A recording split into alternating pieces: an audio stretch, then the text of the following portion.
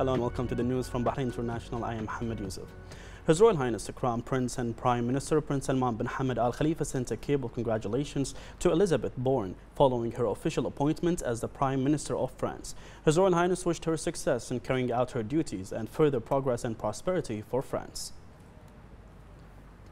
The Representatives Council Speaker Fawzia Zainal met the European Parliament Human Rights Subcommittee Chairwoman Maria Arena. The meeting reviewed the latest developments related to the steps, strategies, programs and initiatives launched by the Kingdom in the field of human rights. The Speaker stressed that the Kingdom, under the leadership of His Majesty the King, has established human rights protection, expanded frameworks related to freedom, democracy and tolerance, and spread a culture of peaceful coexistence. The two parties discussed ways to further develop relations between Bahrain and the EU. The Representatives Council Speaker Fawzia bint Abdullah Zainal met with Vice Chair Delegation for Relations with the Arab Peninsula, Mark Tarabella, at the European Parliament. Zainal affirmed that Bahrain, under the directives of His Majesty the King, is keen to use parliamentary diplomacy to build friendly relations, to enhance cooperation with friendly parliaments, and she noted the importance of communication between Bahrain and the European Parliament, enhancing cooperation and upgrading the roles of joint work to achieve common interest. The Vice Chair praised the growing relations between Bahrain and the European Parliament, stressing the aspiration to enhance partnership and communication. He affirmed that the European parliamentarians' impressions on Bahraini delegations' recent visits is positive and motivating for further coordination. The Minister of Education, Dr. Majid Al-Naimi, paid a visit to a number of central correction committees in different schools and confirmed that the ministry has harnessed all its capabilities to ensure the smooth running of the comprehensive application, which are the final exams for the second semester of the current academic year. The minister added that the royal speech of His Majesty the King at the beginning of the pandemic was the best motive to continue the work in these exceptional circumstances, in addition to the continuous support and follow-up of His Royal Highness the Crown Prince and Prime Minister that contributed to the ministry's achievements. The minister said that the ministry is confident that this stage will be completed in a desired manner with the efforts of its cadres, who have proven their ability to activate and invest in the digital system in an outstanding manner.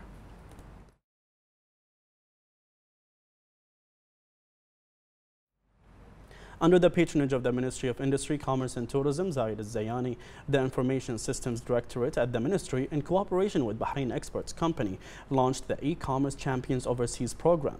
The distinguished companies gathered to launch the program abroad to share their experiences with more than 70 companies and institutions participating in the program.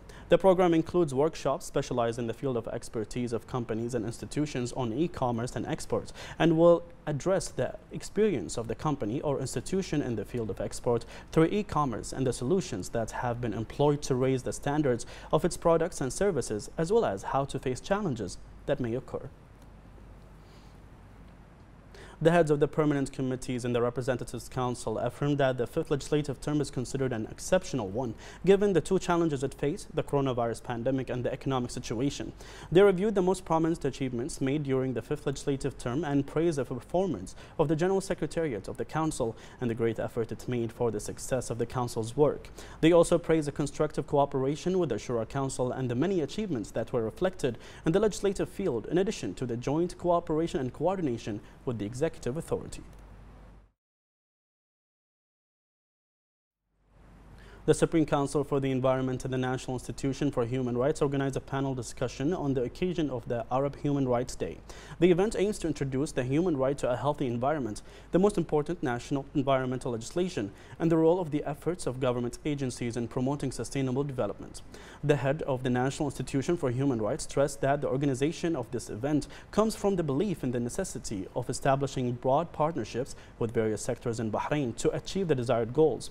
The Acting Department of Monitoring and Environmental Protection pointed out the importance of the role of the government sector in implementing the strategic plans set by the Kingdom and the importance of cooperation between various sectors.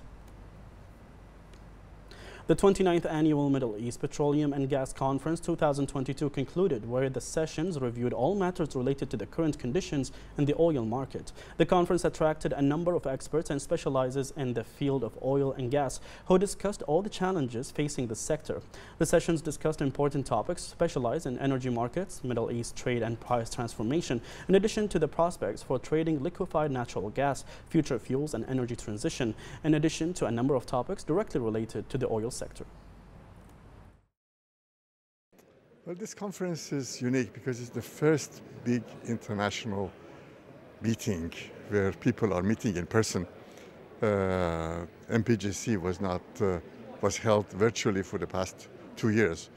So everybody, for the first time, is able to meet face to face. And in these conferences, many deals are negotiated behind the scene.